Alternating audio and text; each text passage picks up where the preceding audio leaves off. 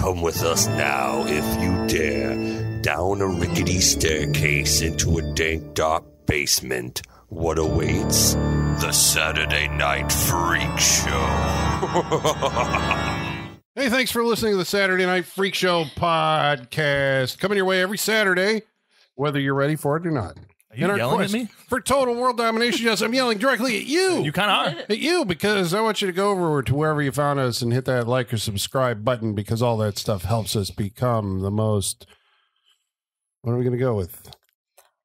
Oh, you didn't prepare us for this. We were not. Oh, okay. All right, we're going to the fastest growing... You can't just pose questions at us like that. Yeah. It throws us off. We may be the fastest growing podcast he does, that we know. Yeah, in the galaxy, in the world. Yep, on this continent. In all of the known universes. Mm-hmm. But who are these people talking to you? I'll tell you, they're the internet radio superstars. Michaela. Holly. Sean. And I'm Colin. And tonight we watched the movie that was chosen by... Sean. What did we watch tonight? We watched 1975's Death Race 2000. Rewatched. Officially watched is what I'm going to say. We officially watched it several years ago.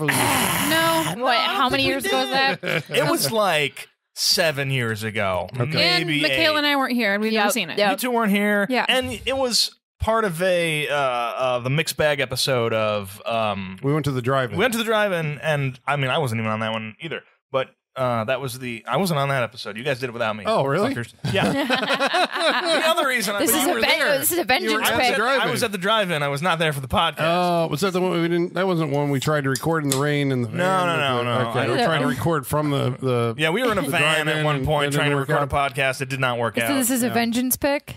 Not really a vengeance. I just wanted to give it its full look at it. Plus, I didn't think you guys had seen it. No, and I hadn't seen it since we saw it at the drive-through. And again, I wanted to officially firm up Stallone's placement on the wall, his holdover. Okay, but we're going to say this doesn't count as a second one for Stallone. He's already on for this movie. Well, yeah. Okay. Who directed this piece of cinema history? Paul Bartel, who we would know from Eating Raoul. Oh. Also, he did a movie, I think, the same year with David Carradine again called Cannonball, I believe. Oh, Cannonball? No shit. Yeah, but I not can't Cannonball tell Run. if you're serious or not. I'm serious. I know that movie. Yeah. It's another like race across the country movie. Yeah, no, that one I know because my dad. Okay. Yeah. Okay, wow, I didn't. Seems like a dad movie. Yeah. Yeah, Paul Bartel has always been like a kind of satirical filmmaker and actor. Yes. In with Roger Corman, who produced this movie, New World Pictures, and usually seen whenever you see Paul Bartel, you usually see Mary Woronov. They're not like in a relationship or anything, but they appear like it was like a thing, I guess, that the New World Pictures had going on. It's like if you put one, you put them both. Sure, you know. And so we did Chopping Mall. They were both in there. Yes. Oh, yes, they were. Yeah. What was the other movie? We watched something that she was in by herself. Oh man. Did we? Yeah. Wait, is she on the wall now? Yeah. Well, she has to be, right? Because I think she was in Warlock. Oh. We did Warlock. Okay. We did this. Damn, what was that movie that she was in? Okay. Well, so because we did Chopping Mall. So she's previously on the wall. Previously on the wall. Mary Woronov. And, yeah, so the two of them would always appear in movies together, mostly for New World Pictures. So this is a Roger Corman production. Yes, they wanted to make a movie because Rollerball was coming out this same year, I believe, 1975. Wow. That was a big budget. That was the big one. And so they wanted to like cash in on all that like lead up to that. And so like we need a dystopian sports movie. Okay, so that's what they're going after with Rollerball. Yeah. Because Rollerball's like, in the future, countries settle their differences through this sport. Yes. Super violent sport, and James Caan's in it. Yes, and if you can't make time for that one, go see the Chris, what's his name, version of Rollerball. That's the John McTiernan one. Oh, is it? John McTiernan did that? Oh, Jesus. Yeah. Rebecca Romaine and, what's his name? Chris from American Pie. What? Chris, Pine? Not Pine.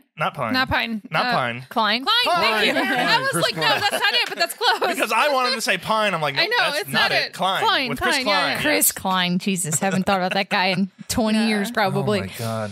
I'm still over here trying to remember what that fucking movie was. I can see her. I'm trying to figure it out. We'll get there. All right. Yep. Okay. So Death Silent Race. Night, Bloody Night? No. No? Okay. We didn't do it. No, we didn't. So Death Race 2000, made in 1975. Yes, based on a book. Years later, spawned remakes, which then spawned sequels, and then eventually, I believe there was a sequel to this movie. Yes, Death Race 2050 with Malcolm McDowell, and that was made in, I think, like 5 years ago, something like that. What? Oh, Really? yeah. Oh, yeah. Like old man Malcolm McDowell? Yeah. The Dr. Loomis Malcolm McDowell? Yes, the old man who was, at this point in his career, just cashing in on movie roles to be in cheap no matter what, because he was in 31 as well, wasn't he? He was. One of the dressed-up motherfuckers. Yeah, because he got to shoot like one day and then get a paycheck. Yeah. That's when that's about the time you notice it. Like, if Malcolm McDowell was in a movie, it's just like, oh, that's probably not going to be good. Yeah, in 31, he's standing in front of like a curtain the whole time. Yeah. So Death Race, it's not even really a remake. Death Race, the remake, is like prisoners are forced to participate in this death race. I think that's a Paul Anderson. I think so. Yeah. Movie. That's a bummer because Jason Statham or Gerard Butler or who's Jason Statham's in it. Yeah. He's on the cover. Yeah. I've seen a couple minutes of it.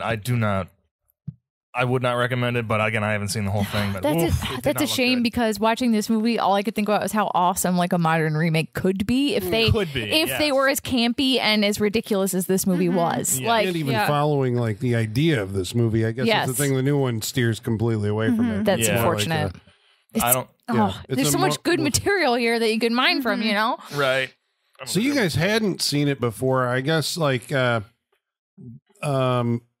the way that I always kind of took this movie, you know, like looking at it, and I haven't gone back and listened to our old, I'm going to, after this episode, just find out what we said about it before. Yeah. But it kind of like unveils itself as it goes. So first of all, you're like, Death Race 2000, what's it going to be? It's about the trans-continental race, right? It's fun watching. Well, it was because Michaela and Holly sit in front of us, so it's fun watching them figure out the movie. Lurch forward in our seats. They're like, wait, what? Yeah. What? Because they don't know how serious to take it, and it goes away as we watch the movie. It's very fun. Yeah.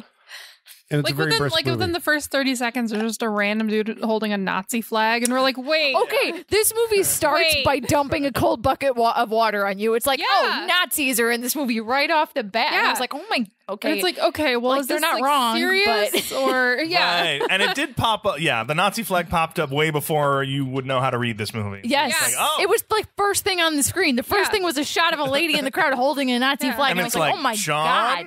Yeah. Where are we going? That was interesting because I was listening to your reaction to that, and I'm like, okay, so back in 1975 when they would have done it, it's like the Nazis were ancient history, right? They were kind of something that you made a joke about. The losers of history, right? Like in Blues Brothers. Illinois Nazis. Yeah, exactly. Yeah. And everybody kind of reacts differently today. Right, yeah. It's a little too close to home today.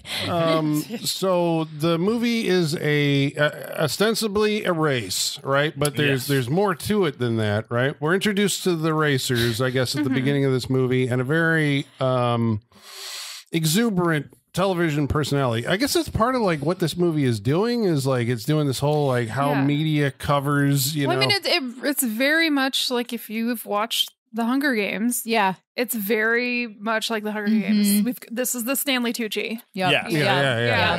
This personality. Yeah. This is of the state, right? This is the state Barker or whatever. Yes, because the real John Steele.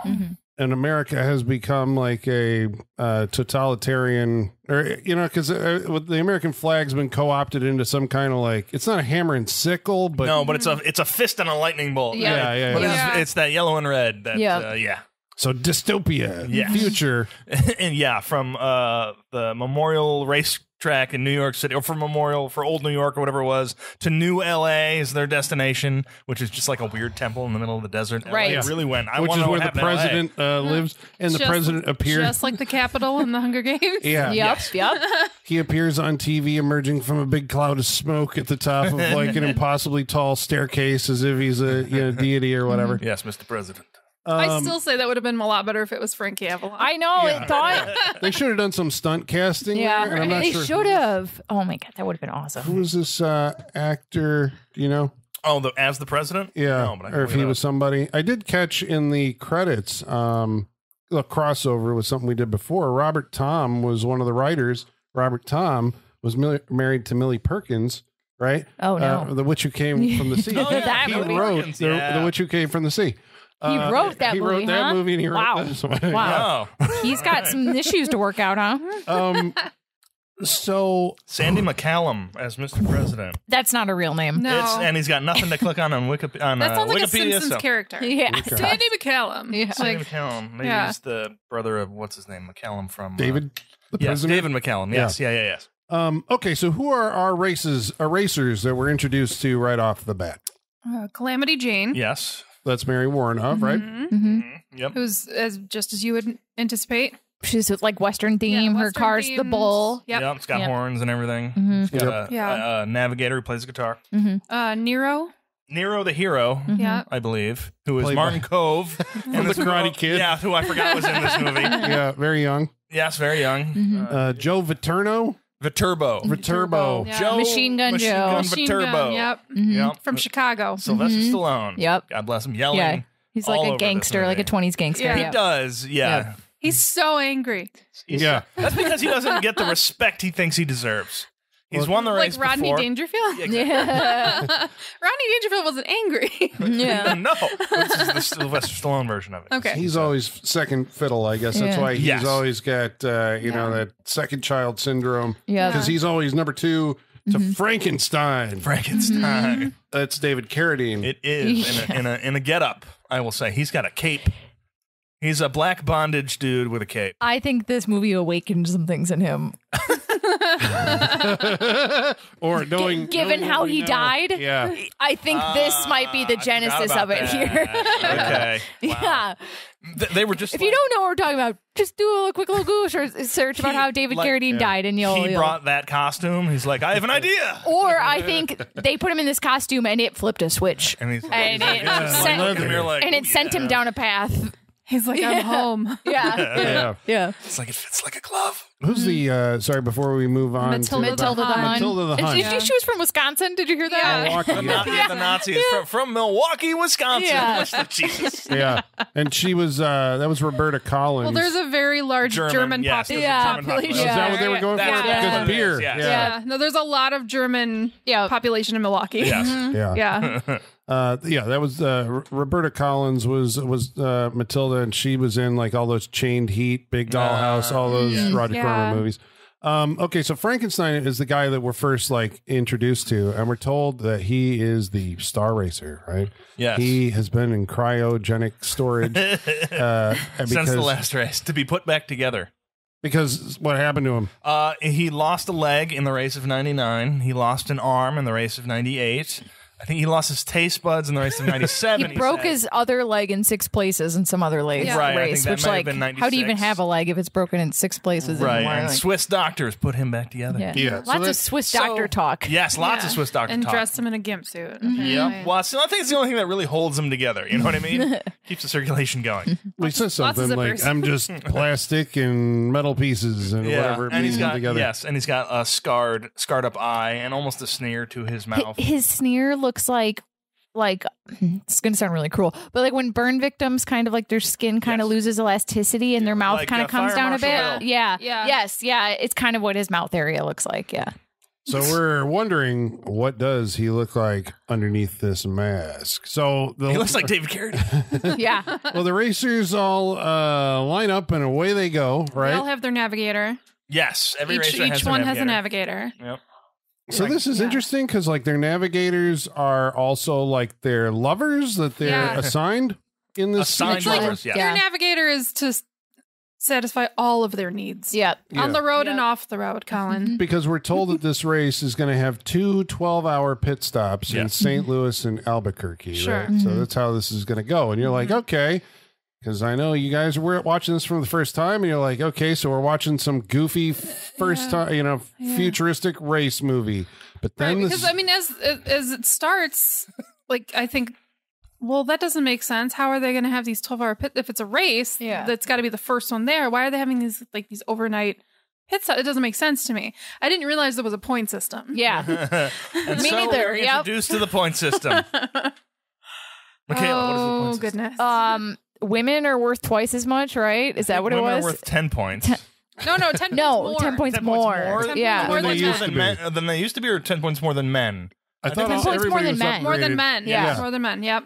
Yeah. Yep. And then babies are 70. 70. Yeah. Old people are 100. Yep. Somebody was 40 in there. Teenagers are like 50 or something. Yeah. 40, yes. Yeah. And I was just like, yes. Ooh, that's a sweet spot right there because you get some things out of your system. Yeah. To a mall. Yes. And you're set. Yep. Well, because if it's got levels, you can just keep going up. We find out about this because there is a scene where I think like there's a construction crew or something out on the street, and the racers run right through the guy with their Machine Gun Joe. Yeah, he's got a big knife and machine guns, which he doesn't use on the front of his car. Yeah, and like, the knife doesn't fit into this vibe. I'm sorry, he's literally not bringing working. a knife to a gunfight. He's Machine Gun Joe. Yeah, I thought at some point those guns mounted on the front of his car were gonna like do something. Why didn't they? At one point, he is Machine Gun Joe. Didn't he unload his? Because the crowds at the beginning of the race when they first show up to the starting line, he pulls out his Tommy gun and like.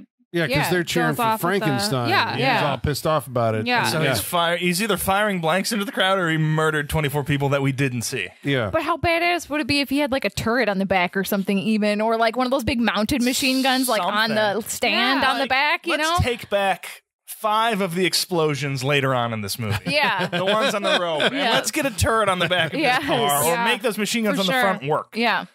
Even if it's just like one-time rockets that shoot out once from the machine gun, that would be Norris fun. could do it, like, damn it. Yeah. You make it like Mario Kart, and it launches out like a heat-seeking rocket that blows up the car in front of him. Right. Yeah. If nothing else, you shoot that once on a stage somewhere. Yeah. You just keep using the launch. Yeah. And then when it blows up, you pretend, we shot at him and shit. Yeah. That is kind of a missed opportunity. It feels really like is. it, yes. I feel like there's missed opportunities with the cars. Yeah.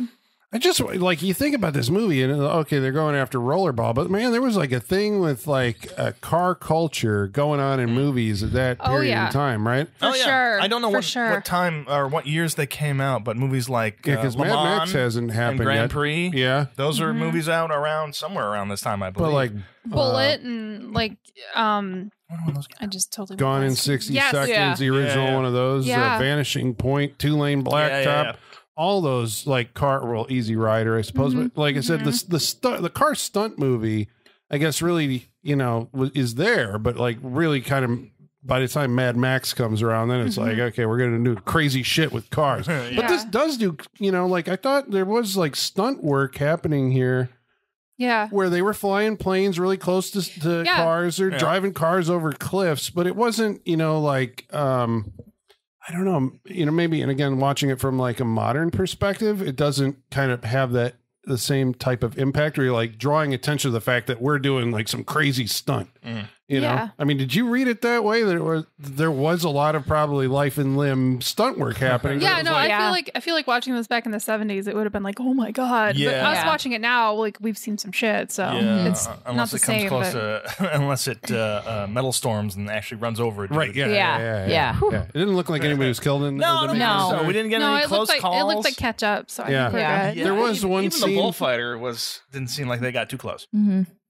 Yeah, we're gonna have to. But like, we need to talk about the pedestrians in this movie. At some point. I don't know if you want to go there yet, but let's because the point system. Yeah. Okay. So the point system. So this is a national event. Coast to coast. All of America watches this happen. Why on the fucking earth would a road crew be like, you know what? Today's the day. We're gonna go out and fix that pothole. Why? That makes no sense. I don't think. I mean, we kind of get an answer to that later on, sort of. When we find out that the family of the first person killed gets like an apartment in Acapulco, like the leftovers. Yeah, there is like they get something, but this construction worker that gets hit by the knife in the front of Machine Gun Joe's car doesn't just get hit by the knife; he gets like sawed through the dick. He does. We didn't talk about that. Right, we glossed over it. It's really important. Like it saws through his dick, and you see like a bloody crotch shot. You do. Yeah. It is the first wonderful bloody shot I get in the movie. Yeah. And it's that orangey red blood. Yeah, it's 75. Yep. Yes. Yep. They're like, what does blood look like? Yeah, it's way too orangey. I just wonder, like, I don't know this, right? But I just wonder if, like, that movie blood formula, like, looked different on a screen back then than it does to us now watching it on video, all cleaned up. I don't know. All cleaned up. Maybe it does look different because... Maybe. Were films redder back then? I feel like I wonder something because I think it was Dick Smith, right? Came up with the actual blood. I think that everybody uses now. It's some variation on like, okay, that looks like real blood. But yeah, prior to that, it's all like this kind of looks like red paint. But yeah, yes, there is gore in this movie. Heads get run over. People get run over. People get spiked with the front of implements on the front of these cars. Yep.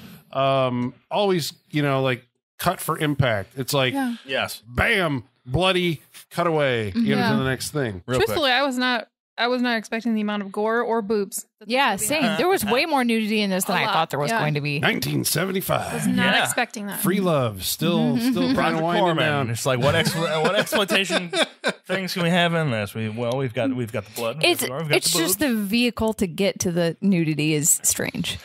Do you find it odd that when they take a 12-hour pit stop that they get naked massages? Naked group massages on live television? Yeah. Yes, the sex scenes make sense to me. Like that, it feels like you have a natural way to the nudity with just through sex scenes. But they're like, no, that's too obvious. Yeah, we're gonna do lined up on a table. Group nude mixed gender massages broadcast on live television. Because it's the future. Yes. Everybody's cool. It's the free future. Yeah. But I love scenes like that. Just from like, don't we all? No, but I okay. From I agree, sir. But as a for the articles,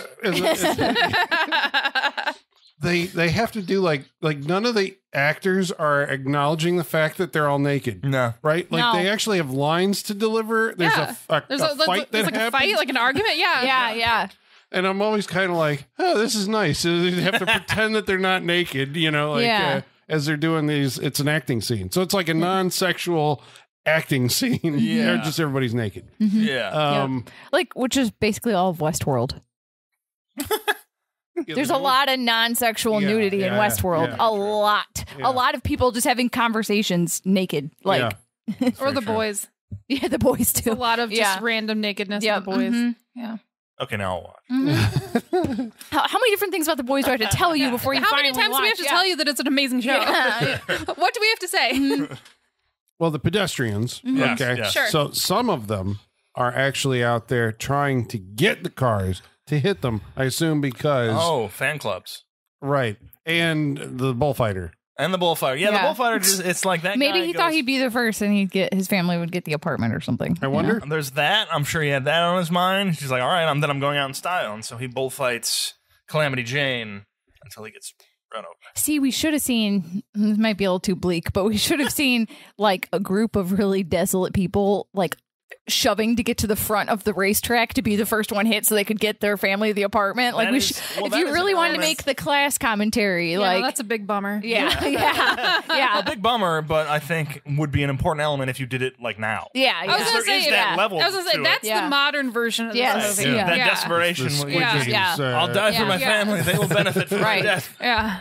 Well, volunteers tribute. There is like at some point the old folks home wheels out. Oh my god! It's euthanasia day. Geriatric euthanasia day. That sentence fucking sent me. I couldn't believe it. And this is like what 10 minutes into the movie. We're hearing geriatric euthanasia day on a movie called Death Race 2000. I know nothing about. It's a lot to take in at this point. This movie was a lot. It's on stretchers and it's. And they literally are putting all these like hospitalized old people in the middle of the road and lining them up. They looked happy. They looked all right. They looked like they knew what was going on. I felt if nothing else, sedated. At a certain age, I'm sure some people are just like, I want to go. It's I guess it is satirizing like how far is this country like gonna go with violence and how we treat old people. They're just points. Although Frankenstein doesn't hit the old people. No. Why? He goes behind the bushes and hits all the nurses who just brought all the old people out. Is there an explanation as to why like old people are worth so many points, or like, is there a rationale behind this point ranking at all? I think it is probably in this dystopian future a benefit for the country if the old people are put to some use, if you know what I mean. Put to use. Oh, yes. Wow. Okay, that's a way of putting it. I was guessing it's a commentary on Social Security. I think it's population control. That's what I get from it. Well, how are you controlling the population by killing old people? They already had their kids. They're at the end of their life. You're not helping anything at this point. I'm sorry, not population control, like resource control. If we get rid of the older people, we don't have to spend money. That's what I mean. It's a Social Security thing. Yeah. So they raise the point level, so you'll take them down. Because, I sat there going like, well, they're not going to move very fast. Yeah, it's not a challenge. It seems like it's hard. Yeah. Yeah, so there's something going on with Frankenstein. He is the the top, guy. He's apparently friends with the president. At least that's how the media portrays him. Yes. But we find out something surprising about Frankenstein. Only because his navigator is new. His prior navigator died in the last crash. Yes. So he's got this new girl. She's not only new, Colin. She's working for the other side. Okay. What other side? What are you talking about? There's rebels. There's rebels in this movie. A rebel alliance. Yeah. George Washington's wife herself is in this movie. She does look like she's straight from knitting the flag. Yeah. Like that is where she Wait, is she from. Martha or is she Betsy Ross? Who is she, Sean? Yes. Well, she's not Thomas Paine. She's Thomasina Paine. Yes, a descendant of Thomas Paine. Yeah. Did they explicitly say that? She is. Yes, that is. Yes. I, Thomasina Paine. Did you recognize that woman? I did. She looks familiar. I couldn't place her, but her name's Harriet something. No, and all right, that's not America. Well, you did not do well in history class in school, didn't you?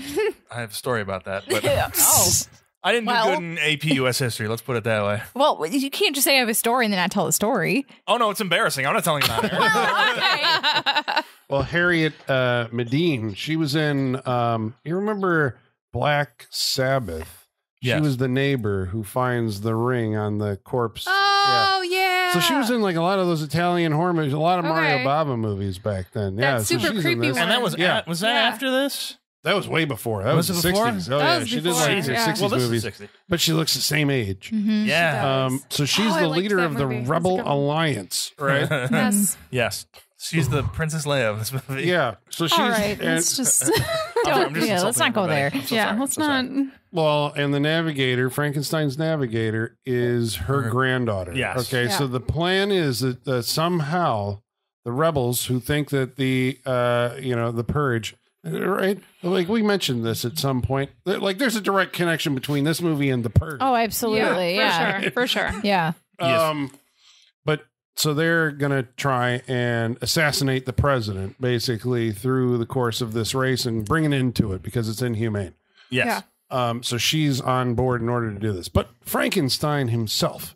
We're trying to get a read on him because the public loves him. He's the top scoring guy. He kills all these people like crazy. He's the best racer, but there's something off about him. There's something knowing about him. And is there? He reveals himself to her in the car. Well, we find out the first shocking thing about this. So to speak. Well, what happened? Well, it's generally we say you reveal yourself to someone. It's not taking your mask off, Colin. What do you mean? Explain. No. Okay.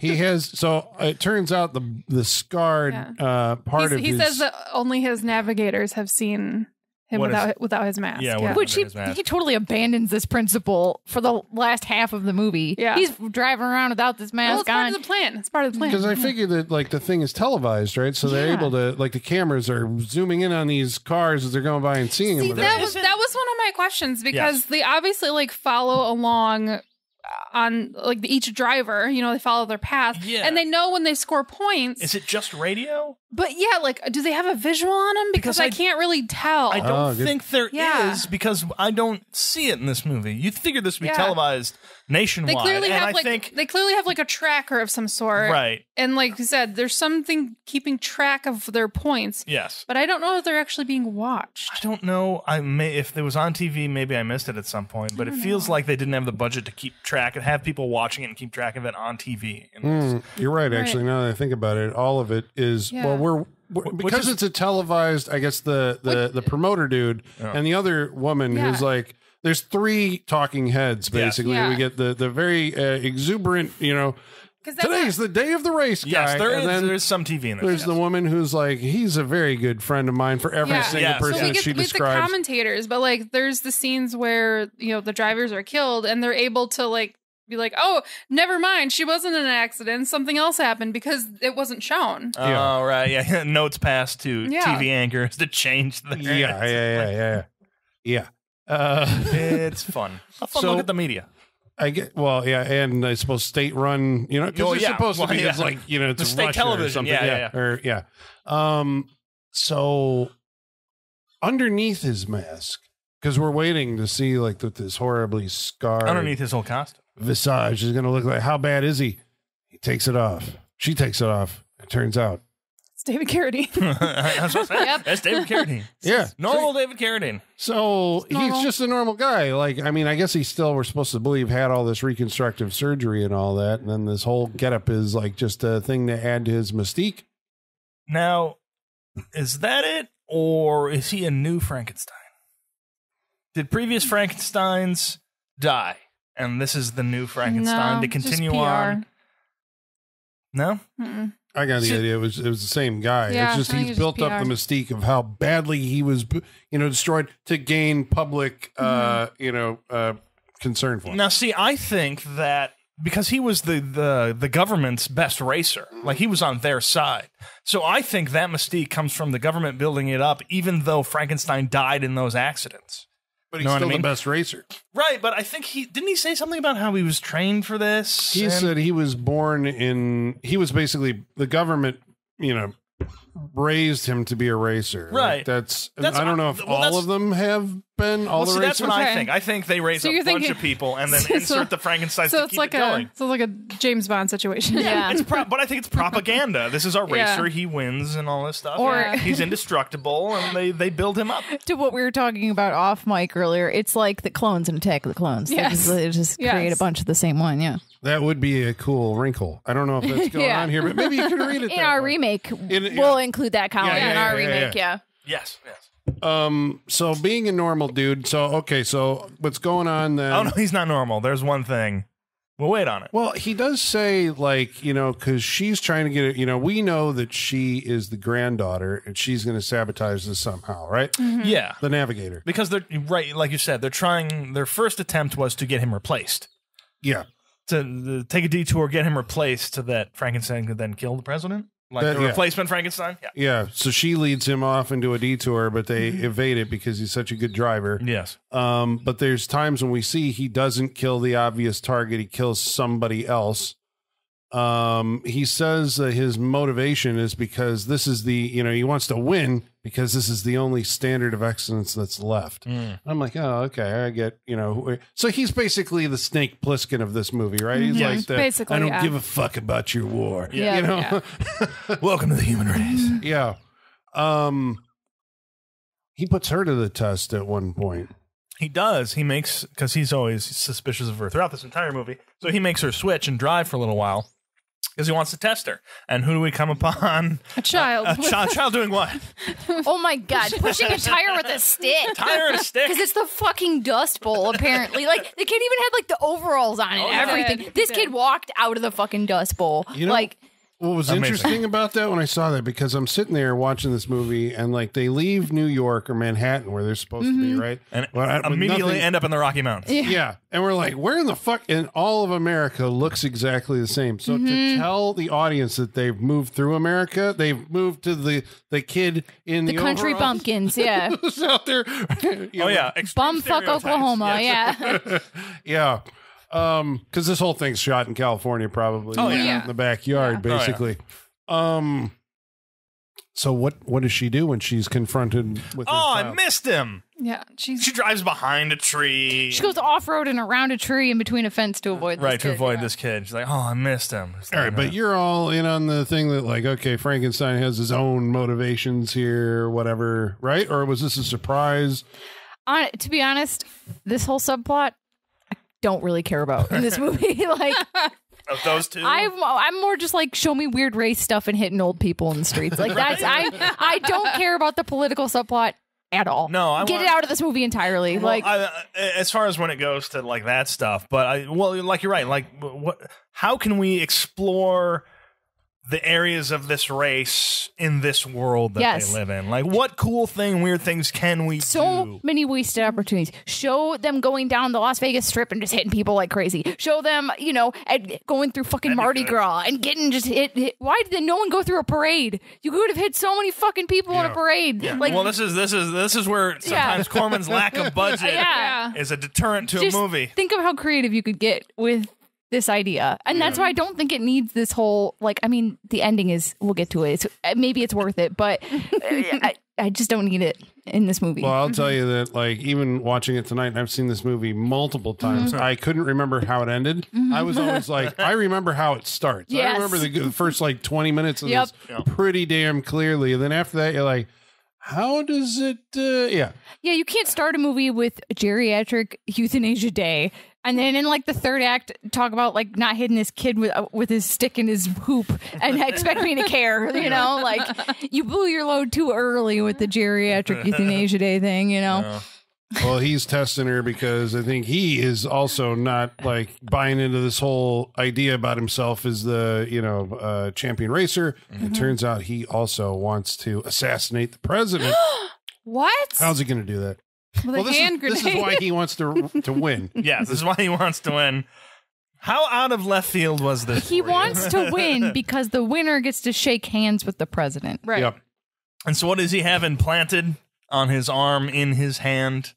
A grenade. A hand grenade. And it is like a fake hand with a grenade like molded into the palm. It's like the worst idea. Yes. It's like the worst idea. Yes. It's like the worst idea. Yeah. It's like, how is he driving? It's not a good thing. And this is like his only Frankenstein body part, right? Like, this is the only thing. Yeah. Everything else is, this was the only thing that was true. Yeah. Like, and it's really his right hand too, right? Yeah. Which is we're told at the beginning, I think, right, that like, since you've had your rebuilt hand, you can shift gears in less than 2 seconds or something like that, right? With this new hand. And so he always has a glove on it, even during the sex scenes. Yes. Can't give up the plan. Was he afraid she was going to pull the pin? What is that? Yeah. That feels weird. The hand grenade. At some point, the hand grenade actually around.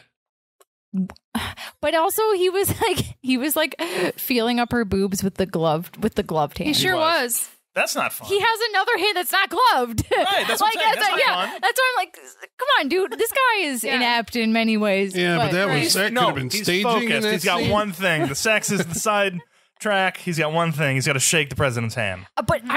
So he's not really paying attention to what else. But is he getting enjoyment out of touching her boob through a gloved hand with a grenade on the palm? Clearly, that's not for him. He can't feel it. Yeah, yeah, exactly. You don't know how sensitive. You don't know how the future works. He thinks she likes that. You think she likes it? Yeah. Imagine putting an egg in the palm of your hand and putting it over somebody. Yes, like, she definitely was Next like, time you put gloves on, stick an egg in there. That's what you have to deal with. Picture it's like metal and it's like rubbing on you. Yeah, because an egg's going to break. Right.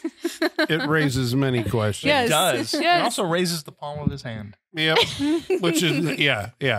Well, I mean, what? The movie's a comedy, right? You're supposed to go with it. He's got a hand grenade for a hand. His delivery of that line was really good. I took this pretty seriously. I don't know about you guys. Like, he knew that was a great joke. Yeah. Like, it's a hand grenade. Yeah. It was. This is 65. Yeah. What? 75? 75. Yeah. Like 65? No, 75. Okay, yeah. Wow, that's early. So the racers, not all of them are going to make it to their destinations, and some of them have interpersonal issues. So what happens to the first racer to exit the movie, which is Martin Kove? Yeah, Nero the hero is blown up. I think they go after a family picnicking, which is... Oh, my God, yes. How did I forget about this? Go for the baby. Iconic. Go for the baby, yes. And what did they say when they come? They said, hurry up and run. Like, they had a plan. Like, because he told the kids to do something specific when the car got close. He was like, no, when they get close, go behind that tree or something like that. Something like that. Yeah. And the woman who ushers the kids away is the guy who's been working with the rebels the entire time. Yeah. Who shows up in costumes and later. And he blows up Martin Kove when he runs over a baby. The baby is the bomb. Yes. The baby's a bomb. It's fake baby. Yeah, they lured him in and blew him up. Fake baby. The resistance is meeting out of this gigantic like turbine room or something. Yeah. I love that like when they're trying to like they're going to cut into a broadcast at some point. And they have to like, we're firing it up. And they're like over turning on gigantic machinery and whatever the hell, this factory is that they're power making. For the satellite. Yeah. We didn't mention the weird hotel rooms they're staying in. Oh, the cavernous hotel room. They're like big warehouses, but like weird modern furniture in the middle of the room. It's like they took the conference room of a hotel and put a bed in the middle of it. And it's then, really like weird. hung like reflective mirrors. Yeah. Just in the middle of the room. It's very everything's in the middle of the room. Yeah. Like, it's very 1975, like that modern-ish type. Yeah, that like space age modern. Just like a backdrop panel. It's like it's not room near a wall separators. at all. No. Right. There's a lamp somewhere. But, reflective. but there's also like fluorescent lighting in all these rooms too, it's like track lighting and stuff. Orange carpet. Yeah. Yeah, it's going for like 2001, like the legacy of that movie's design. This is like the budget version of it, right? It's like you really don't need much to suggest, but it's like it's the future. In the future, everything's like big, cavernous, industrial, underground, at least the future of like 1970s science fiction. Right. Because we saw Westworld, right? the movie. It all looks like that. You were saying that this movie had a surprise cinematographer. Oh, yeah. Taka Fujimoto. Yeah. Who ended up working with Jonathan Demme on most of his stuff. Silence of the Lambs and... Yep. I think he shot Signs as well. Really? He's done a lot. Because this was weird. Was this his first movie? Yeah. Oh, I'll look it up just to see. It's definitely one of his earliest movies. The cinematography was a choice in this. It was. Maybe we blame the editor because there was a lot of stuff that got Paul. What's his name? The director? Paul Bartel. Paul Bartel. Yeah, he had a lot more satirical / funny things in this movie that Corman ripped out because he just wanted the exploitative elements in it and stuff like that. Yeah. So maybe the editor is a reason why this is a little choppy in some areas, and from the sounds of it, maybe not even the editor's fault. Maybe not. He was directed to. Well, there's a lot of like, but this is kind of like the hallmarks of 1970s era cinematography, right? There's a lot of handheld. It seemed like the 70s was when, they could cameras were light enough that they could bring them around, move them around. And so they put cameras right up your nose. A lot of close-ups with distorted lenses.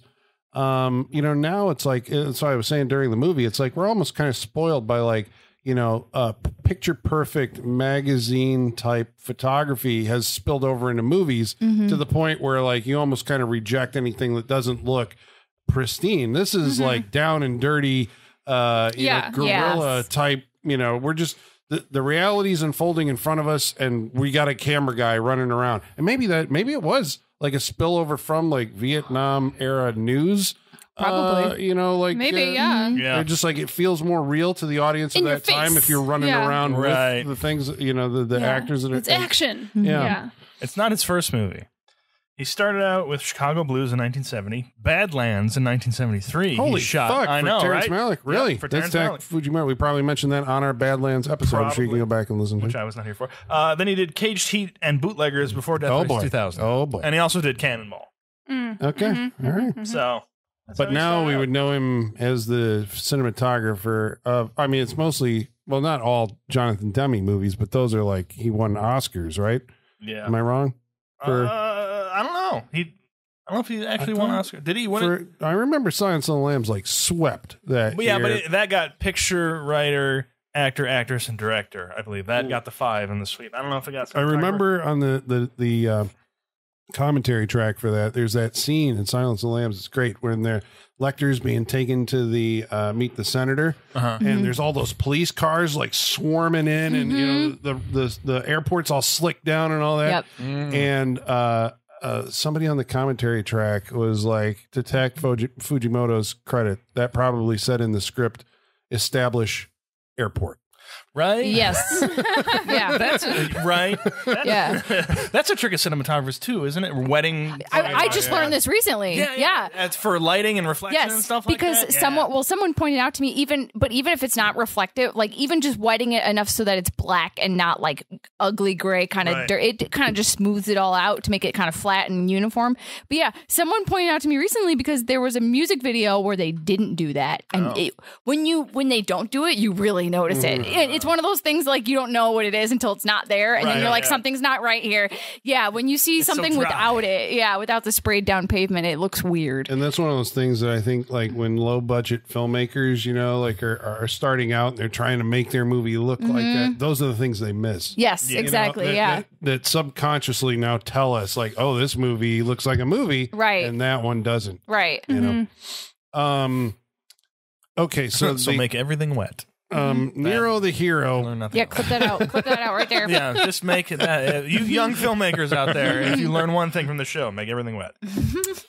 Teaching the youth of America. A lesson for all of us. It'll help you out in ways you'll never know in life. Colin doesn't know how to pivot on from that. Yeah. Like, how do we pivot back to Nero the hero? We can talk about is killed. And who's the next one who bites it? I don't remember the next one, but Calamity Jane sticks out in my head. The way she goes out. Well, she's like the third from last to go, right? What's her name? I'm Matilda. Matilda's the one. It's the fucking Wile E. Coyote one. Yes, the Wile E. Coyote one. That one. Yeah. Because there's like a chain gang or something. Who are these people? They show up for this one scene and then they're gone. I think it's the rebels still. These are the Acme employees. Yeah. They're all wearing the blue jumpsuits. Yeah, they do have all matching jumpsuits. No, they are. It's the rebels again. And so they set up a very basic detour sign. Yeah. Oh, this is, I wish it would have been Wile E. Coyote, like hand-painted paint still dripping letters backwards. I wish it would have been like lean into it. Yeah. Then they set up a facade of a brick tunnel that you can go through. A facade. It's like a cardboard. It's like a cardboard cutout of a... It's bad. It's a high school set. Yeah. It is very much so. And then, so she takes her detour and drives right through the black hole, over a cliff. Maybe they're the drama club. Yeah, no, they're the drama club, clearly. Yeah. Definitely. The rebel drama club. Any local high schools, they steal all their sets. And she Wile E. Coyotes through that bitch and off a cliff. Oh, and it's great. Yeah. Because this movie adheres to a Hollywood rule that I know, I remember when in Hollywood this became like a cliche and they stopped doing it because they're like, well, a car doesn't explode if it crashes. By God, That's it does. Unrealistic. It should always explode. It should always explode. It should always explode. Yes. Damn it. Because you get the careening over the edge and then it has to cut to, it crashes. And the car didn't explode. So they got to set up the explosion shot, which cuts to right after that. And just think about all the jokes that have been done with that, where it lands and the guy's like, oh, I survived. Yeah, and then it blows up. Because it's a cliche. But God damn it, that works every single time. I want it. Final Destination 2 played on that really well because there's a scene where like the woman's like trapped in the car and they have to use the jaws of life. And she's like, no, don't. I can smell gas. And they're like, it's fine. It happens in car accidents. And then the car does blow up, I think, if I remember correctly. So that was a cool way of like kind of messing with that expectation, because like the first responders in the scene are like, nope, it's all good. And she's like, no, I can smell gas. And then it blows up. Well, I think it blows up and blasts a barbed wire fence through a dude. I think that's... Cuts him in 3. In Final Destination. I think that's 4. Because 4 is the NASCAR track that blows the fence and it cuts the then they use the gag twice. Yeah, because it cuts the dude in half. He's where he maybe it's the car hood that cuts people in the NASCAR one. Who knows? Those movies all run together. Yeah. Well, I mean, I guess that was how they got out of that cliche, right? It was always like you had to cut to like a dripping gas and a fire nearby to explain the car. Oh, no, there's one power line. Like, no, you don't need that. Just blow the fucking thing. Blow it up. I know gas is flammable. There's gas in a car. It's all I need to know. Right, you know? There's certain things we just accept in movies. Right. Since I was a young one, cars have been blowing up in movies. Blow up willy-nilly. Calamity Jane also dies. Well, her navigator gets taken out by Matilda. Yes. Because this navigator's doing the dumbest thing ever in this. Like, where did she get this guy? He's laying in the road fixing the car? Yes. Yeah. I couldn't feel bad for him. I'm sorry. I'm just like, you literally asked for it, man. Yeah. And he gets run over. So she goes after Matilda. Matilda goes over the hill. Matilda even says that. She's like, obviously, what was I supposed to do? Yeah. Like he's in the road. She would have had to move to not hit him. Yeah. So, I mean... At one of the rest stops, I think, where Frankenstein meets his fan club, his adoring fan club. Sure. Yeah. Oh my God, we got to talk about the fan club. I love you, Frankenstein. She's the one who actually goes around kind of to everybody else and like, listen, I don't care how this ends, but it's been great racing with you. Like, and I believe she gives this. Well, but then she gives the speech to Yeah. Joe. She was still giving it to him. Right. But he was like, get the fuck out of here or whatever. No, I believed it too. And then she went over to the other one. I was like, oh, okay. So this fan that comes out of the shadows of this pit stop place. Frankenstein is just scaling a wall. Yeah. Just hang out in a hallway. And their uniforms for this fan club are a black t-shirt with a big white F on it. Yep. But they all have like layered like gothic apparel kind of underneath it. Yeah. And I like the zipper choker. Yes. Okay. This nice touch. I would bet money that this character inspired Mel on Flight of the Conchords. Because she has the same look, the same hair, the way she talks is exactly the same, and she's obsessed with Flight of the Conchords, and she's their biggest fan, and then member, like the founder of their fan club. I think everyone's just making fun of religious fanaticism at this point. But it's Kristen Schaal that plays her in Flight of the Conchords, who looks exactly like this girl. It's specific. And this is a reoccurring character in Flight of the Conchords, and she wear an F on her shirt? She should, because she wears their shirts, and she's like, the joke is always that she's a stalker and she's obsessed and no one else really likes this band. But I love that she's talking about like how she's the president of the fan club and all this stuff. But she says that she's part of the St. Louis Lovers of Frankenstein fan club. Yeah. Yes. Very dedicated. Give me that t-shirt. I know, and he kind of like spurns her advances, but later she's offered herself up as a sacrifice on the road, which he does plow her over. He does. He does. And she's like, why'd you do that? Or a navigator says, why'd you do that? And he's like, why did she do that? Yeah. To show that she loved me. Yep. And in a way. And he's got to keep his cover, so he's like, well, works for both of us. Yeah. Well, he also at one point changes the rules of the race by an official. He runs over an official, and then there's a bunch of hubbub of whether or not they're going to count it or not, because now all officials are fair game, because they count it. So like now you can actually kill racing officials, because that's him subverting the whole thing. It's like he does not care. Yeah, you're part of this too. Yeah. So speeding toward the end, Machine Gun Joe is still out there, right? And the two of them, Frankenstein, because this is the long-standing rivalry. And I was actually surprised, I guess, that Stallone was in the movie as long as he was, for being this stage in his career. Yeah. Unknown, basically, working for Roger Corman. Right, but it's more the part than him anyway. Yeah. Like the part needed to stay around for this long in the movie. He's a jerk the entire way through the movie. Not a heroic character at all. He's a whiner. Yeah, he's beyond whiner. He's like abusive. Well, yeah, but I think that you can be a whiner and not be. But he's you not can be abusive and still he's also not be a whining. whiner. He's like yelling. He's like rage. Yeah, it's not whining. He says he wants to win the race for hate. That's his. He does say that, yes. And you should join the Nazi team, man. Yeah. Well, at some point, that's right. Pardon me. At some point, he does actually get into a mano-a-mano fight with Frankenstein as he's trying to strangle Frankenstein's navigator. His name I can't remember now. But and Frankenstein walks in, and then there's a well-choreographed fight. Well choreographed? I may have been saying that in a satiric kind of way. Oh, he was okay. Yeah, it's not. Or as not high tech as this fight is. There are stunt doubles in this, and it's a pretty lazy fight. Yeah, and it's pretty lazy stunt doubles as well. Stallone gets a mullet all of a sudden. Stallone has just cut to a large mullet, a fluffy moving mullet. Yeah, that wig is gonna fly off. Yeah, which he does not have in this movie, but his stuntman does. At the dinner table when they have this big dinner and they're all like complaining because the racers are convinced that there's sabotage happening and there's these rebels trying to kill them, and the government is telling them no, there isn't. It's the French. I forgot about the French. Yeah, and this becomes like a whole thing, just blaming everything on the French because the French resistance, right? That's what they're doing there. You know what I never need to see in a movie ever again? Food on someone's face. Oh yeah, while they're talking. I knew that was going to disturb you. Yes, because it was Stallone. When I first saw it, I thought he was trying to shave during dinner. I'm just like, what are you doing, dude? There's white liquid all over his mouth. You might be the only one that knows this reference. In season 2 of Fleabag, when they're talking to the lawyer and he's eating that sandwich. Yes. And he's got like mayonnaise all over his face. Yeah. Oh, it's disgusting. But it was just like that.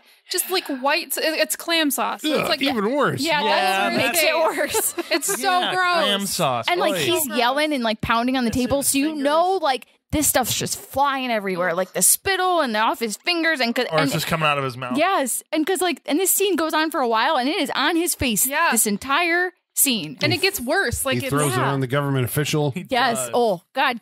Okay, getting clam sauce to the face. That would be so insulting. Like I would be in a rage if someone. You're gonna smell like clams for a long time. Yeah. That's disgusting.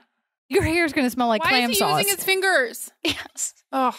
Well, Frankenstein beats the shit out of him. He's not a classy man. In a contest of strength, which I think also injures his pride. It does. And so the two of them. Is that all it takes? I don't know. Are on the final lap. Yes, they're the last two. Yes, on the road.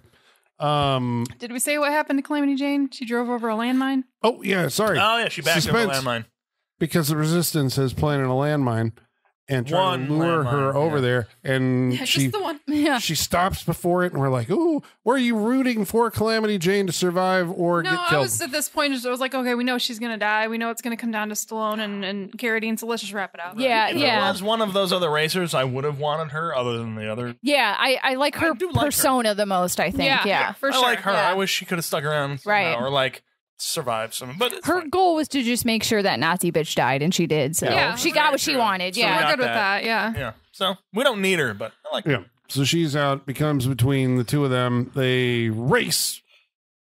And then one of them dies. I can't remember now. Oh, yeah. The hand grenade comes into How do you forget this? effect. Yeah, this would have been a nice place for the machine guns on the car. But instead he drops like tar or oil or whatever. Oil slick. Yeah. Cars it's fucking Mario Kart. It's James Bond. It's James Bond / a little bit of Spy Hunter. 1960s Batman. Yeah, I got a lot of that. There's a lot of Batman. Actually, yeah, because of the cape and all that stuff. Well, the cape, and also just the photography of it, the sped up. Yes. How every Batman, every Batmobile scene in the Batman show looks like this. Yeah. Even Machine Gun's car was kind of Batmobile. It was Batmobile. Yeah, it was. Yeah. Got that feeling a lot.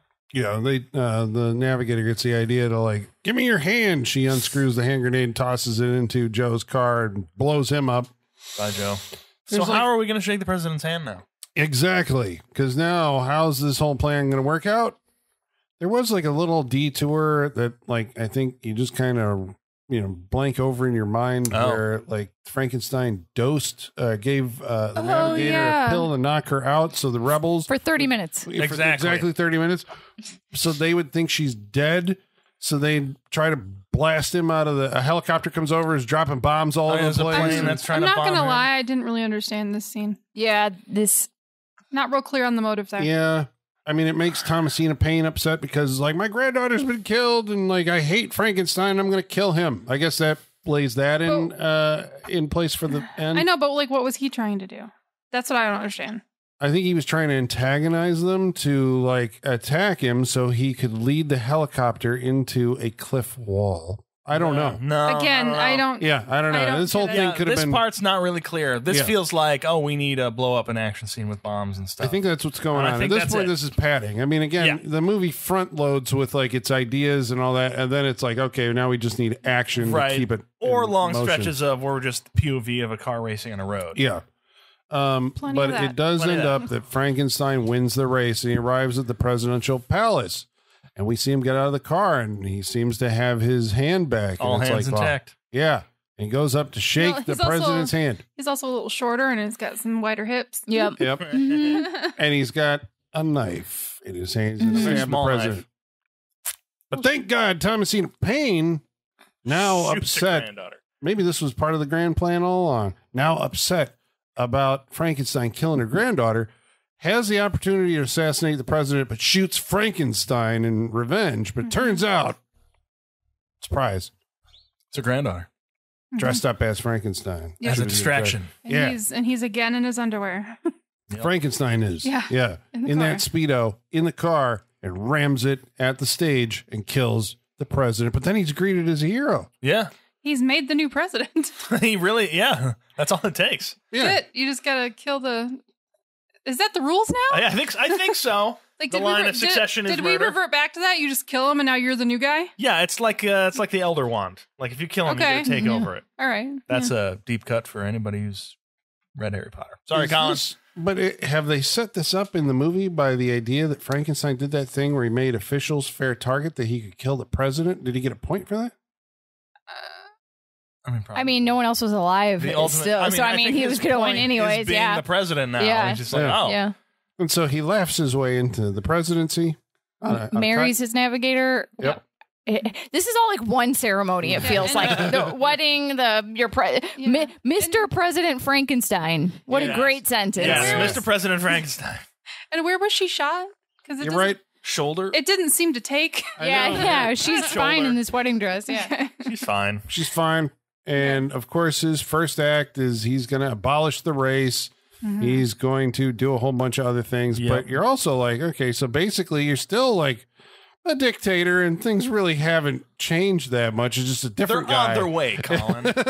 Progress takes time. Yeah, change doesn't happen overnight, Colin. There you go. Well, it does in Death Race 2000. You kill the president, you become the president, and then he kills the, because he can't. The real John Steele. Yeah, the announcer who's like, but violence is the American way of life, and we want the race. And kills him. Ultimately becomes part of that.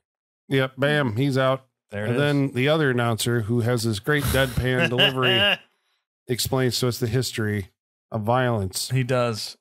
Through very monotone ways over the credits. It's wonderful. Yeah, because earlier there was a joke where he was talking about what was happening in the race, and it's like, and this reminds me of the time back in 1943. And then he goes on to explain some machine. But the way he like walks into the frame and looks almost directly at camera when he's delivering this stuff is it's like hilarious. It's like he's hosting Unsolved Mysteries. He is Robert Stack. Yeah, it kind of reminded me of those scenes in Wayne's World that Ed O'Neill has where he turns to the camera and he's like, why is it when you kill a man in the heat of passion, it's considered murder? He goes on those like monologues to the camera and then they cut back. You know, that's what it reminded me of. I love that. But that's the way the Death Race 2000 wraps itself up. There you go. Yeah, with nice hand-drawn credits. And, some artistic credits. Yep. Yeah. All right, we did it. Yep. Again. We won the race. That's right. Well, we're but 1 who minute had over. the highest point total? Yeah. Point? Wow. Point total. Well, we're going to find out. Okay, so should we give this movie points? Is that how we're doing our or toints, apparently. Or toints. Okay, well, that's what we're going to do. We're going to go around the table, and we're going to give this movie some points. What's the total? We got to have a total point. 10 or 5? 5 out of 5? Out of 5. Okay. All right. So we're going to go around the table. We're going to tell you what we thought individually of this movie and whether we would recommend it to you. But before we do that, we're going to read some of your mail. And in order to do that, we're going to have to summon our mailman. His name's Igor. Bring us the mail. Masters, the mail. I've got the mail. So many letters. Our followers are rising.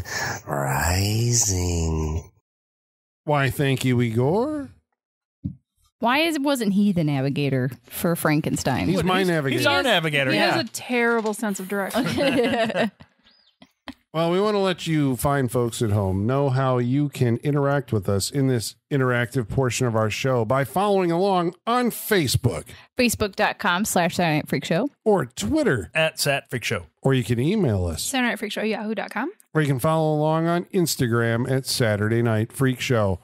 Johnny, New Jersey writes in and says, sorry for the overdue message, Freak Showers, but congratulations for 500 episodes. Thank you. And personally, thank you, from myself, thank you so much for making me a better movie watcher. Every week you take time out of your week to entertain us, and I, for one, greatly appreciate it more than you can imagine. The Freak Show not only makes Halloween season even better, but you make movies better. After losing many people I never expected to and working nights, you keep me company while putting a smile on my face. Now I fear that while going for morning walks, I will randomly start saying, I'm a vampire. I just want room service. Both movies I've now seen thanks to this program, whether it's The Warm Heart of Holly, Michaela's wild card-like moxie, Sean's raw sexual magnetism, I forgot about that. Or Colin's unabashed, vampire-loving deep well of horror movie knowledge. Thank you for every episode, and I will gladly buy you all a beer one day. Oh, thank you, Johnny. That was very sweet. That's so sweet. I'm sexy. I feel like what he just wrote, that is like the Nicole Kidman AMC Theaters ad for us.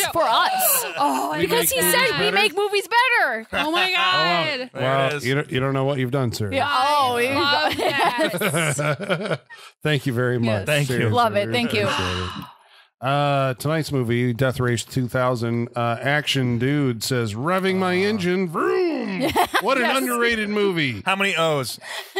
2 O's, but a lot of M's. Okay. All right. Okay, got it. Grant Parrish says, vroom. We're Foley artists, Sean. This is what we do.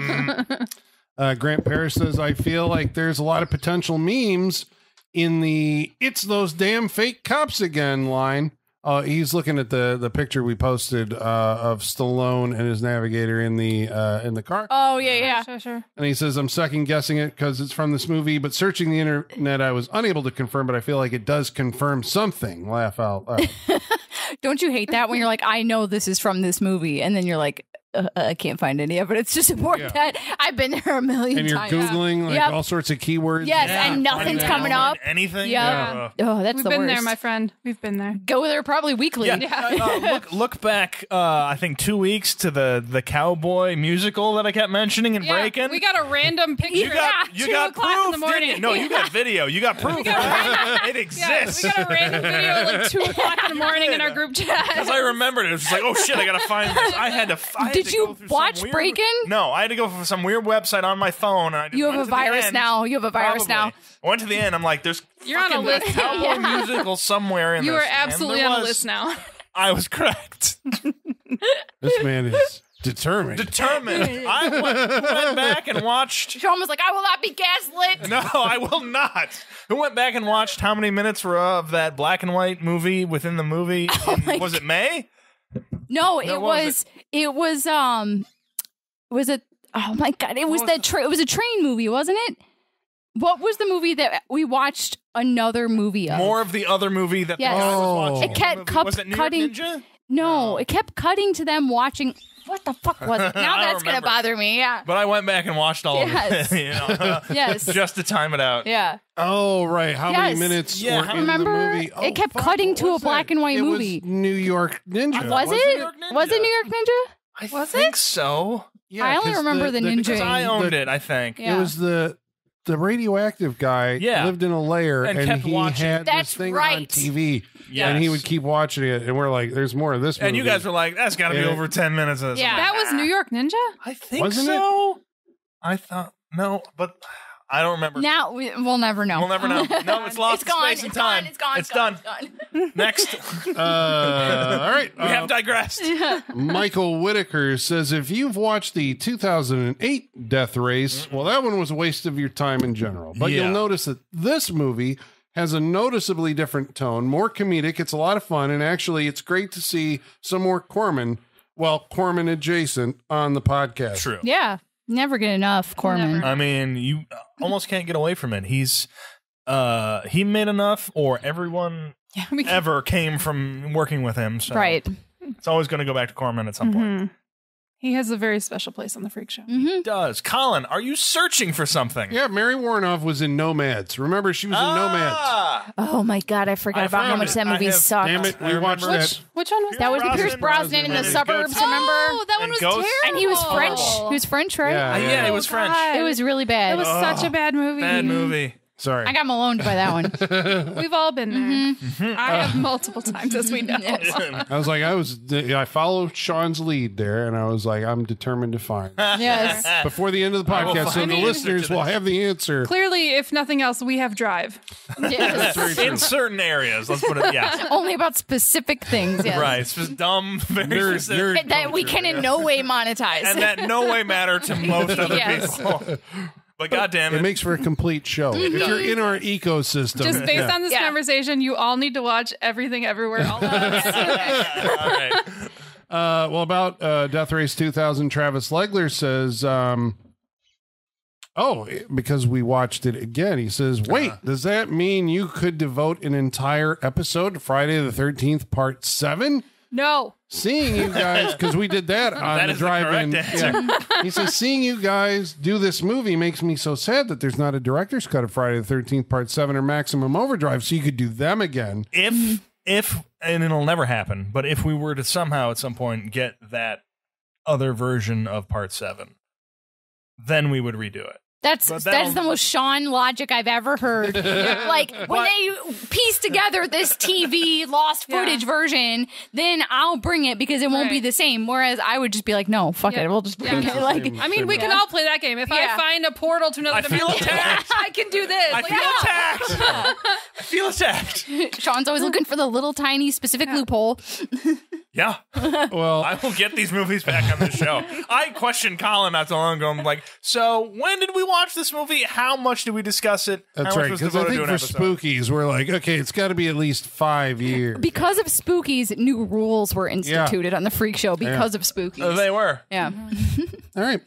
Monster Dog was the movie that we watched last week, and Adam Kaler says this movie has one of the most ineffective police roadblocks to prevent werewolf crossings ever. Was it their plan to stop every driver, toss a milk bone down on the road, and see who chases after it? Michaela, as the resident werewolf expert, what is the best way to sniff out if someone is a werewolf? They go camping alone a lot. Oh, shit. Oh, that was good. No one that goes camping alone a lot is up to any good. Okay. Like, and either I mean, like, murder or they have to be away from people. Murder or they have to be, sure. Because but if someone goes camping with a dog, that's not alone. I mean, just one person alone. Because going camping with your dog, that's very normal. A lot of people do that. But going camping alone, especially if it's like RV camping, that's really especially if it's around a full moon. Am I right? Yeah. It's like, wow, once a month they always go camping. That's so weird. You got to check moon activity. Yeah. But do you think we could get the buddy comedy of the werewolf and dog? We saw it. It was Bad Moon. Oh, I didn't see Bad Moon. Oh, yeah. Were you not here for that episode? No, I wasn't here for Bad Moon. Was there were Michael Paré pissed on a doghouse? I'm pretty sure you were here for that. I was not here for that. It was him versus the dog. Yes. Oh shit! Was it Thor? It was Thor. It was a werewolf movie from the dog's perspective of the dog being like, "This isn't right, people," and the people being like, "That's just Uncle Michael or whatever." No, I wasn't here for that one. God damn! And I know the poster too, but I wasn't here for it. What's her name was in it? Muriel Hemming. Yes, and the Dennis the Menace kid and Michael Paré. Yeah. You were totally here for that. I was like, no, I was not here for it. I guarantee it. We're gonna figure this out. We're gonna figure this out after the podcast. Like we will figure this out. Like we're not hashing this out on air again because we've wasted enough time, but we're gonna figure it out. We're gonna figure this out. All right. Oh my goodness, we almost spilled a beer. Okay. I was like, where'd the clock go? Joey Blythe writes in about Monster Dog and says, this one looks like it was done by the person that did that music video for Total Eclipse of the Heart. Which Monster Dog? Oh, yeah. There's fog everywhere in that movie. I mean, which one? Was it Bonnie Tyler or Nikki French? I'm assuming they both did that song. The Bonnie Tyler? Yeah. But didn't we... It was Russell Mulcahy, the director of Highlander, who did the video for Total Eclipse of the Heart. No, that makes sense because Highlander is we had to have, because Highlander looks like a music video. Yeah, it does. The entire thing. Yeah. It's just different music videos put together. If you weren't here for that episode, I will say. Now you get that info dump. Michael Whitaker writes in again and says, because we on that episode established the clause where, because you know that by listening to the show, if we recommend a movie, you're contractually obligated to watch it. But on Monster Dog, if we universally vote against it, then you can never watch it. Yeah, I'm sorry, we instituted a new rule while you were absent. It's illegal to watch a movie if we all don't recommend it. Wow. Okay. We'll officially vote it in after this episode. Sure. We figured you'd be okay with it. No, I like it. Okay. Like, it's illegal. Like, you can't watch it if we say it's bad. No, I love it. Right. If we all said no to Nothing But Trouble, nobody can ever watch it again. Who's listened to this show? Yeah. But Michael, you have to listen to this show. Stop giving me that look, Holly. You know what? I'll fall on that sword and save some people from watching that movie. Yeah. But Michael Whitaker asks, is there a clause of not watching a movie you don't recommend? Does it work retroactively? Like, can you delete Monster Dog from my head? I wish I would. Not yet. Stay on this journey with us, and it'll get overwritten eventually. We'll give you the bowl cut like Keanu Reeves had, and then yes. Take out your hard drive, delete that, stick it back in there. Yeah. Yeah. What did he have? 32 gigs in that thing? Yeah. It's like having the 256 megabyte hard drive. It's Right. like, what good is that now? Right. The future. Scraw 793 wrote in about Monster Dog and said, I watched the start of the film before my internet crapped out, but it did get me on an Alice Cooper listening binge, so it's good for that. Yeah, stay on that path. Right? If nothing else, that's the benefit of Feed it. Frankenstein. Yeah. Yep. Yeah, just go with that. Yeah. Maybe God was being like, no, and pulled the plug on you. Yeah, I'm going to do you a solid today. Right. You'll thank me later. Yeah. Yeah. And we will be stricken down later. It's like, what are you doing to my people? Yeah, because Alice I didn't realize how much God was going to get involved in this podcast tonight. The week It's before. otherworldly podcast. True. We are galaxies, universes. Yeah. Yeah. In all the heavens, we will be the most popular Yeah. It's a podcast. celestial. That's next week. Yeah. This is a celestial basement. Really gotten off. The week before, we watched a movie called Cutting Class, and Aaron Dawn, Murphy's mom, said, your review actually made me want to watch to see if I judged it too harshly. Oh, I mean, I think that is maybe we can the change best, minds. the best compliment, that we can change minds and make people better. Even if we didn't change your mind, like just the fact that you lied to us right now is great. We were that compelling. That with you're our, open to it now. with our discussion. I compel you love more. Go rewatch that movie. And just I love It's a deadpan comedy. it's a deadpan comedy. It's great. It's wonderful. It's a beautiful thing. All right. Well, now, thank you for sticking with us. Now we're going to tell you Colin. whether or not. Yeah, Sean? Whether or not Colin would recommend Death Race 2000. Colin, would you recommend Death Race 2000? Absolutely. Death Race 2000 is a zippy, breezy. We've said the word breezy several times tonight, but it is. I mean, it's only like an hour and 19 minutes. True. It Even if you are watching it on Tubi. Yeah. But I mean, the economy of its first like 20 minutes is good writing. I mean, it's like, because it has, I think, a concept that it has total faith in, and it can understand how to execute it. All the scenes like just seem like these are the ones that you need in order to set this up and make this compelling. You go, what's going on? Here are the people. This is what's happening. These are the stakes, bam. And then you're off to the races. And yes, I think toward the end, we're complaining that even the movie can't support an hour and 19 minutes. That's the only downside to it. It does kind of feel like toward the end, it's like we go off on subplots that don't have any kind of, good termination point. Right. Or there's a lot of scenery. And like I said, I never remember the ending of this movie after having seen it. I remember some of the deaths, I think, because the first time I saw it, those ones stuck out in my mind. The guy getting, sawed through the balls with the spike, the other guy getting it through the chest and the head getting run over and all that. But the rest of it does kind of fade. Obviously the fact that there was so much nudity in it, but then it's like, well, it's a 70s movie, but I suppose that you're supposed to expect that. But yeah, it's a fun and entertaining ride for, a brief running time. I think it's smart. Its satire is funny. I would definitely recommend Death Race 2000. Holly, what did you think? Yeah, no, I think my only issues with the movie are like so small that it's not even really a big deal. I thought it was a little strange that the padding lasted for so long, but like the end went really fast. Abrupt. It's a very quick, abrupt ending. Like I found it a little strange that wasn't padded out a little more. Like we were trying to get the present so much, and then we got there, and it was just all done real quick. Like real quick. So my complaints are just stuff like that. Otherwise, this movie is entertaining as hell. It is a pretty quick movie for the most part. The scenes do drag with the padded scenes. But it's so random and bonkers. Like, I had no idea what we were getting into. All I knew was that Stallone was in it, and it had something to do with racing. That's all I knew. So this was fucking... So you thought we were watching Drive? No, seriously. Like, this was bonkers. I had no idea it was going to be this crazy.